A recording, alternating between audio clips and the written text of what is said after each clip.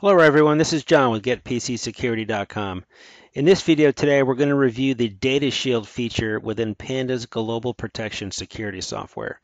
We've already reviewed the portal for Panda Global Protection in another video in the playlist here. So if you want to see the whole video, you can click over to the playlist and look at that video. As always with these videos, down at the bottom here, and I'll mention it at the end, if you want to go ahead and download the trial and purchase the product today, there's links down below the video here where you could do so and save up to 50% today. So let's just jump right into it. So Data Shield is what we're talking about here. This is a great feature that Panda has added in their product here. Basically, Data Shield within the product, which comes with it, offers an extra layer of security against malware and ransomware. From those attacks that try to steal or delete or encrypt your data on your own data and then hold it ransom, right? Or maliciously just destroy your data. So what Data Shield does is it allows the user to define a location of data and to protect it, as well as to grant access permissions of the programs to go in and access that data. So let's take a look at it. So if you know the portal at all, I'll just quickly scroll over here.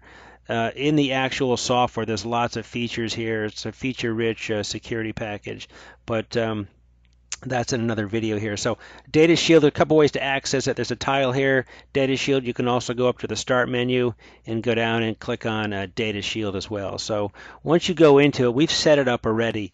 It's telling us that we do have it turned on. There's no suspicious attempts to access my personal data, which is great. Up here in the settings, I'm going to go ahead and click that.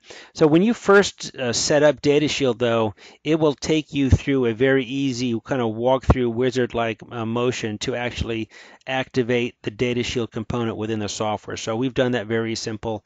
It was just a couple of clicks. But when you first get into the software here, the feature within the software, the first thing it's going to show you is that it's on, but then you can add and delete the areas where, and you can do multiple areas, I think, where you want to host your private data, that data that you have, maybe sensitive information or personal information.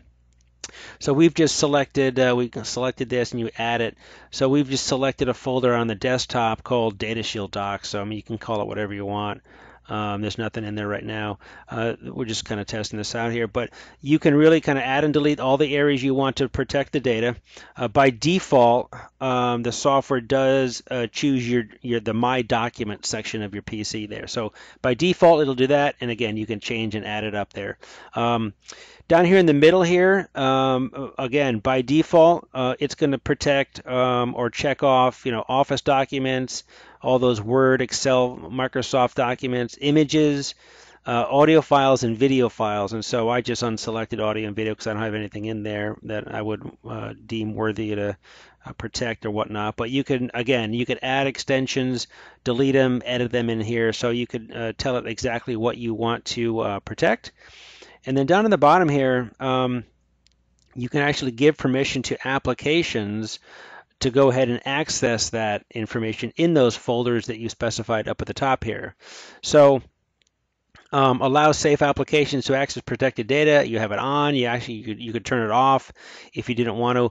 By default, Panda has deemed safe applications, and these are the ones, and they've turned them on. So right below that, though, you will also see an item here where it says, when an unknown application, not one of the ones that's known and that you've allowed access to, tries to access your data, either ask you or deny it. So you can kind of choose what the setting there is to do, whether it's going to ask you and have you grant permission, or if it just denies it right off the bat. So again, this is a tremendous feature within Panda's Global Protection. Again, like I said in the beginning, with all the ransomware and malware attacks out there, people stealing data, you've got to protect your data on your PCs, your multiple PCs, because people have multiple PCs these days, and really kind of take care of that data. And protect it. And so Data Shield here for Panda's global protection suite really does the trick here. We love it. And it is certainly a great feature within the software there. So definitely that is one of the feature sets in the products that you definitely want to load and install and use when you buy this product. So again, folks, that wraps up the short video today on Data Shield from Panda's Global Protection that's included in that suite.